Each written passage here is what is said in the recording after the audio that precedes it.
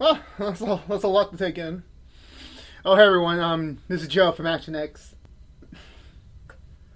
Okay, they got me. Okay, fuck that ending. Okay, I'm not on hashtag Team Nini anymore. I'm actually on hashtag Team Ricky. God damn it, they freaking convinced me. How? I blame musicals. Musicals have like a weakness in me. They penetrate my soul. They penetrate my very bullish, self-centered soul. I'm really tired. Anyway, guys, welcome everyone to What's on the Tube, or welcome back if this is your 10th time, as this is the season 1 finale of High School Musical, the series. It's the end. I mean, it's crazy how November to January can pass by so quickly, where I initially felt very positive about this series, and I was very, questioning about how they were going to do 10 episodes of this whole respecting the musical, but also doing this whole new generation thing, doing a musical production of the musical movie that started it all, to now, here we are. I am so beyond impressed with how they grew all the characters, and we're in a very interesting place where we'll pick things off next time. But before we get to that, overall, I love this episode. This is probably...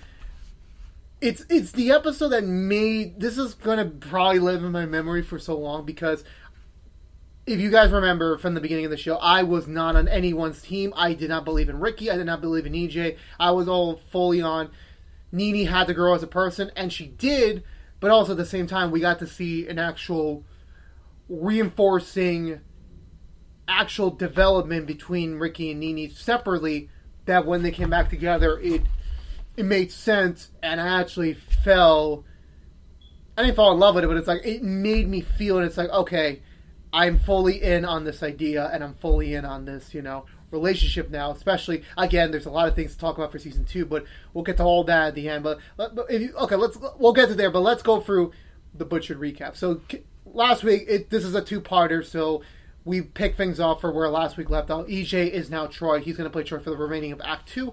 Everyone's kind of been questioning about it, like, oh, what happened to Ricky? That sort of thing, but no one knows that, well, Ricky's mom is in the audience, but with her new boyfriend. So that kind of shook his confidence a little bit, and he doesn't want to do it because he doesn't feel comfortable about performing in front of his mom's new boyfriend, and, kind of destroying that brief sense of happiness he had when he had seen his parents supposedly happy and, together, in the comedy of seeing their son perform in a musical. So we pick things off from there. Everyone's kind of rehearsed. Everyone's going through the play. We're beginning Act 2. Nini is on the wiser that at the moment Ricky's not Troy anymore. He's just, he's already like departed. Ricky's trying to contact Nini personally to kind of let her know what's going on. But he actually texts his mom immediately afterwards, where that was kind of like, that was a brief, blow up moment where Ricky was feeling his emotions that, listen, you are not supposed to bring your boyfriend here on the night of my show. Like, I understand, like, when it comes to divorce, well, technically not in my case, because my parents never really, when they divorced, they never really found another partner. They're both still single. So I don't have that personal experience, but I do understand that that when your parents get a new partner that they feel so strongly about, it does make sense for them to meet the kids, because it makes sense, because if it does go anywhere, then they'll have to be step parents, and we have to consider that into consideration. Sorry, guys, I ate a lot of food today. I need this hot tea. Anyway, so that's kind of where it blows up. But his mom's counter argument was that, listen, I get that, but I'm happy now. I want to be happy, and your dad seems happy for me that I found someone that I care about so much. And I'm not sure if that really sentiments to where Ricky's feeling right now or something like that. I really don't know. And so we kind of leave things off there. Nini's kind of in distraught that Ricky's not in the musical anymore, that EJ's kind of taking over. And we get to see them kind of like, we see her initial shock that EJ is the new Troy for the time being, and Carlos actually had to step in as Chad, which was pretty funny. No offense. Carlos is a great character, just not much of a great actor. No offense, he's a great choreographer, but okay, whatever. Actually, the only thing of notable that I can think about right now, because I know I just saw the episode, but I really can't think of everything right now because I want to get to the ending. I want to talk about that ending, but so I'm already forgetting like the first half of the episode.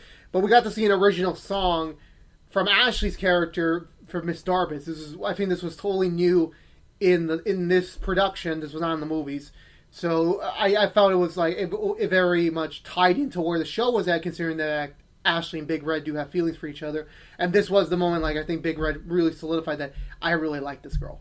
And she always liked him, so that was kind of sweet to kind of get that going. And then immediately after that, we get to the it's funny how we're just getting offhand like renditions of the songs because they're focusing on the actual show, which I totally understand. Like if you want to see those songs, you can just go watch the movies. They're all on Disney Plus. So if you're watching the show, go watch the movies.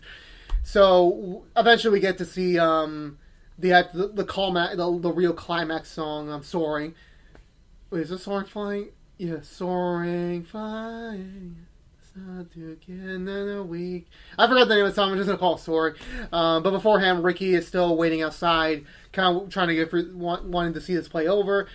Gina shows up, kind of gives him words of encouragement, and I feel like in this moment, it's like I was still very much debating. It's like, does Ricky still have feelings for Gina, or like what is it? Considering that you'll see in a moment, it's like what was Ricky's inevitable like emotions toward Gina? Was it briefly romantic? Was it a sisterly? Was it a really good female friend? I don't know. That's something to explore next time.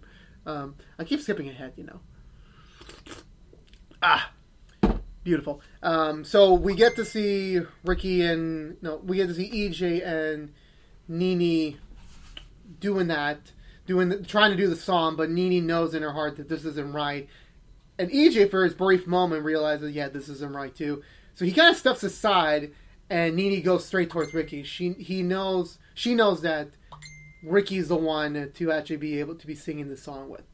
So we see, it took a little bit of convincing, but Ricky's like, you know what, let's do this. So they sing, and this was a genuine moment where it's like, here's the thing. When we started this whole show, Ricky, or I don't know if that was the actor's purpose or the Ricky as a character, Ricky was unrelatable to me. He was not never scored any points. He always felt like a douche.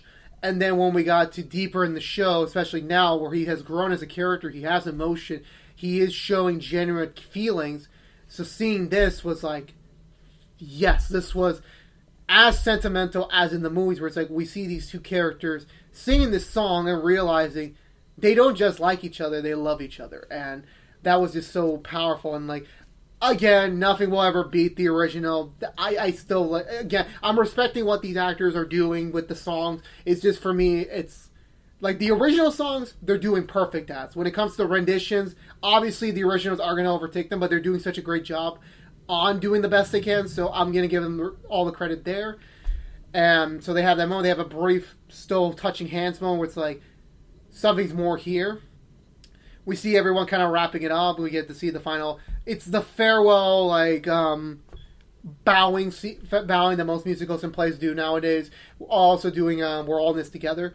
And again, another cool rendition. They were able to combine both the actual musical aspects and the actual ending of a High School Musical and combining the two. And it was also really sweet that we got to see Gina and Nene going to Miss Chen and giving her line, which, to be completely fair, I know it's a powerful moment for Miss Jen that she got to pull this off, and also she got to perform her line. It's only for maybe at best 100 so people compared to the millions. So whatever, I'm not complaining. I'm just saying it's not really a fair trade up. But okay, who knows? We're not going to blame anyone, Mr. Kenny Ortega. Anyway, so we see that concludes. Everyone gives a very powerful bow, kind of ending this 4-month journey these kids have been going through. We get back to the green rooms, actors' room, whatever you want to call it. And apparently, Carlos forgot to mention that there was a card in the flowers, and it turns out to be for Ashley, and Big Red sent them. So I was really like, are you really going to reveal this now when everyone's here? You're going to confess your emotion? Again, I'm not complaining. I'm not saying that's wrong, but it's like, everyone has that theater high because they just performed the musical, so I'm not sure if, all the emotions were in check, but okay. What was her name? Courtney tells Ricky that, hey, the lady, the scouter left, so they're assuming that she wasn't impressed with the final performance because there was still some very like iffy, like, you know, secondhand discussion during the actual musical. So I guess that was enough for her to leave, I guess. So Ricky goes off to find Nini. Oh god, I love Jasmine Tea so much. It's not a product placement. It just I really love Jasmine Tea. Ricky finds Nini in her dressing room. She's kind of like trying to hide the fact that she's a little disappointed, but she's sort of accepting that, hey, I think I belong here. You know, it's their loss. Ricky is trying to muster up the words to say to her about everything, but he kind of plays it off as like, well, okay, the musical's over. What's next? Nini tries her best to like give a more straightforward answer. But all this lingering, and then it explodes to Ricky finally saying, I love you. Like, this was something we've been waiting for 10 episodes. Well, not for me. I wasn't personally waiting for this for 10 episodes. I wasn't. Again, I was never on Ricky's side of things until more in the very end of this season. So getting to see that was like, yes, this is worth it. This was earned. This was something like seeing this. I don't know. Again, the actor, kudos to him. He freaking sold this scene where he emotionally accepted that he was ready to say I love you, because it was the shock combined with her leaving, combined with her getting to EJ, and then of course his parents sort of thing, and then briefly with Gina. I'm not sure if that counts, but either way, all those things that everything's been through the last 6 months was enough for him to finally admit, yes, I do love you. It's not just physical, the feeling it, but it's also like saying it and being able to communicate with that, and seeing Nini's reaction to like, yes, he finally said it.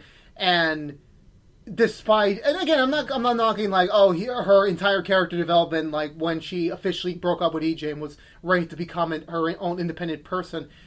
I'm not saying that didn't matter, but there was always in the back of her mind, and also seeing Ricky grow up as a person and being more mature, being more responsible, being more like sincere, and, you know, more like himself, which is again another parallel to Troy's character, where Troy was kind of having to lie to himself to his team, because that's not the normal things. Then Gabriella showed up and he opened up his entire person, his entire world to her, and he changed as a person. So that was nearly the same thing that they did here with Ricky, and I was initially worried for like a brief moment, and again now I'm finally admitting that yes, I am on hashtag team Ricky, or hashtag Rinny, or whatever you want to call it. I'll figure out a hashtag whenever I get this uploaded.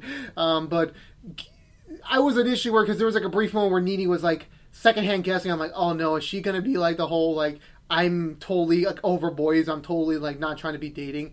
And then she says no, it's like, just kiss me. And it's like, it's perfect. It was like, that was a moment, that was a powerful moment. That moment was earned for me. That was an earned moment, and I freaking respect the High School Musical, the series writers, for making this happen, making this work, and kudos to them. Like, they had a lot of things to deal with behind the scenes that they were able to pull this off. It's like, you did your job. You did your job.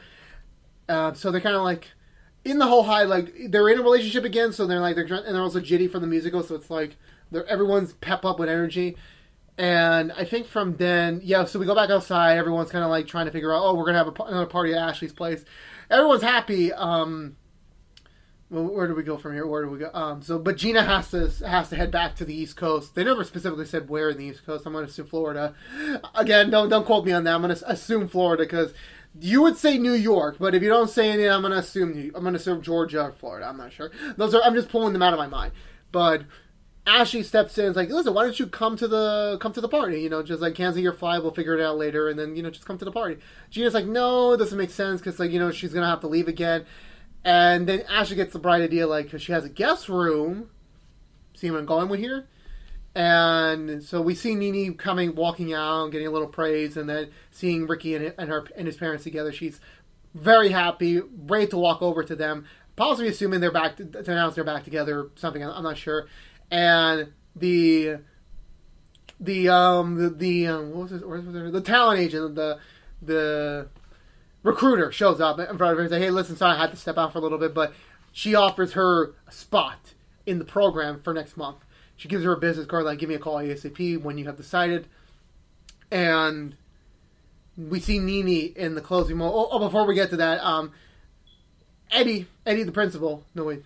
no, it's Ernie, the principal. He shows up. He pulls aside Miss Jen and the robotics teacher, and he's like, "Listen, we found out who did the fire. It was you fucking two." And he was like, again, another like brief, serious moment where it's like, "Listen, you two are in big freaking trouble," and we're kind of left on a cliffhanger there.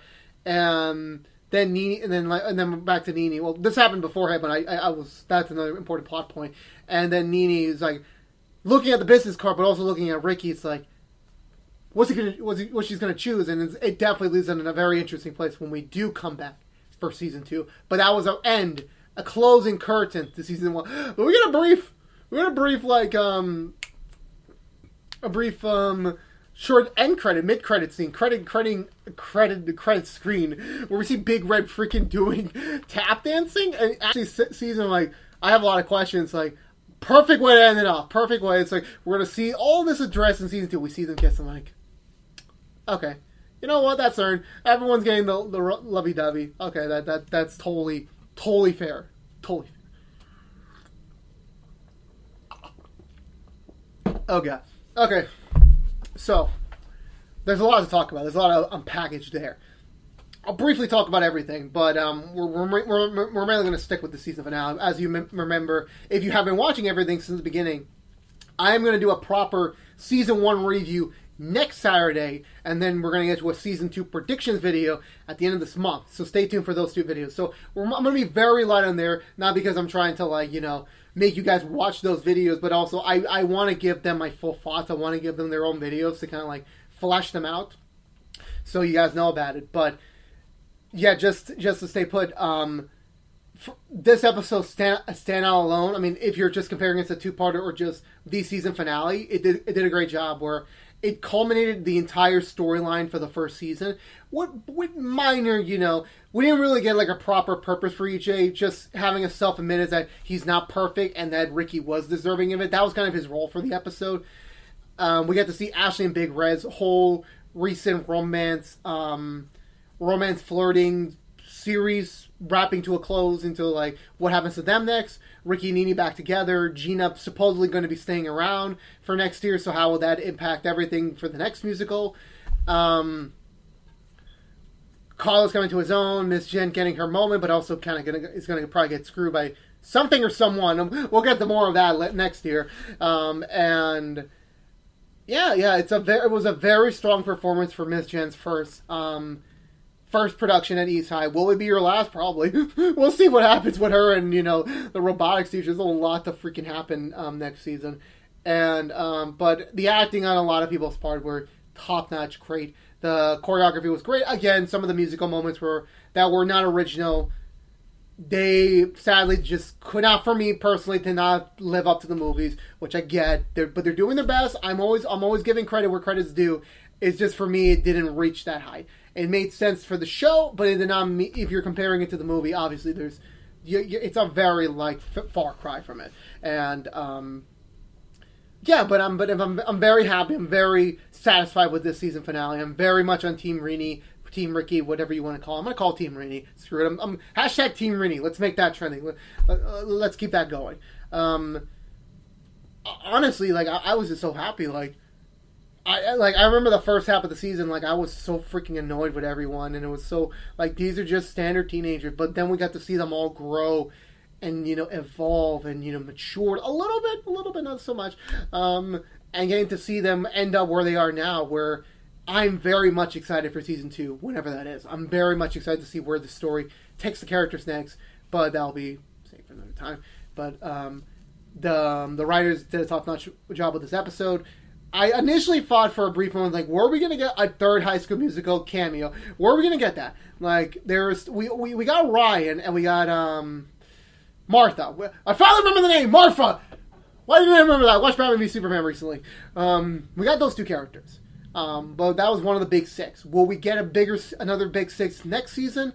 Well, I initially thought we were going to get a surprise audience member. It's Vanessa Hudgens, and Ashley Tisdale. I'm pretty sure they're going to show up, but I'll talk about more of that later. But I was initially anticipating Corbin Blue. I was initially anticipating he was going to be in the audience somehow. Maybe he was going to be something. I don't know. I was expecting it. We didn't get that, so it's okay. You know what? Let's leave it there. But yeah, I think that's all I have to say about the season finale. I very much enjoyed it. perfect way to end up the first season, and definitely left some very open-ended questions for when we come back for season 2. I'm very happy it's already been renewed. Very happy for them that they're going to be able to come back for another season. When will that come out? I'm not sure. It's not that easy. It's not that VFX heavy like The Mandalorian, which is our launch title for Disney Plus. So I have to be very speculative and very bullish. We could get season 2 as early as summer, but don't quote me on that. Don't quote me on that. I'm very much specifically predicting it could be out by summer. It would make sense as a summer show. They need time to film it, and it doesn't take that long to edit it. To be honest with you, like there is no VFX happening. Do we see Baby Yoda shooting out somewhere? Do we see like a freaking? I didn't see any Disney Plus show, just Mandalorian and High School Musical. So I don't know what else there is. So anyway, yeah, that's gonna do it. So overall, 2 thumbs up from this season finale, and that's gonna do it for me on this episode review. And that was the last episode review for High School Musical, the musical, the series. Sucks that we're not gonna get another new episode for such a long damn time. But if you want to know what else is coming up, what's coming next on What's on the Tube? Well, we're not done with High School Musical just yet. We're wrapping up January with it. So remember, we're going to get the season 1 review where I'll talk about the entirety of season 1 next week, the next episode for High School Musical stuff. And then the week after that, you'll get the season 2 predictions and hopes video, which I'll talk about like my hopes and wants for season 2. It's going to be a very divisive episode. I'm going to be very bullish on that, and we'll see if that actually does come out. And yeah, I think that's it. And then when we come back in February, it's a whole new shows, a new show taking over the time slot. But we're going to get another brief one off for the Saturday time slot. But then we'll get a brand new show. But you'll see all about that when we come back in. When we're reaching the end. Let's finish off High School Musical strong. We'll talk about what's coming up next. But if you already want to know what's coming up, go watch the ActionX State of the Channel update I did earlier this month, so you can see what is the next show after High School Musical. If you're very much curious and want to see me talk about another show in the same vein as a musical comedy, watch that. Otherwise, you'll hear that proper announcement at the end of the month. But overall, on the overall spectrum of what's in the tube, coming up next, in the next week will be, I'm doing, what am I doing? Big Bang Theory, brief series review on the Monday time slot. Then I'm doing, what am I doing after that? I'm doing Nancy Drew's back on the Thursday slot, and then we're going to do a special one-off for Crisis on Infinite Earths where we're going to review the entirety. That George is appearing on that. Hopefully, I'm pretty sure he remembers. I'm gonna have to text him before that comes out, and we'll be back next week Saturday if you only care about High School Musical stuff for the season 1 review. So stay tuned for all that. And so there's a lot of what's on the tube coming up in the next week. I'm very much excited for it. And that's going to do for me, guys. If you were unaware of this, what's on the tube on ActionX. If you want to see more what's on the tube, please subscribe to the channel. Ring the bell for notifications. Like, favorite, share the video if you want to. And I'll see you guys next week for the season 1 review. Peace out.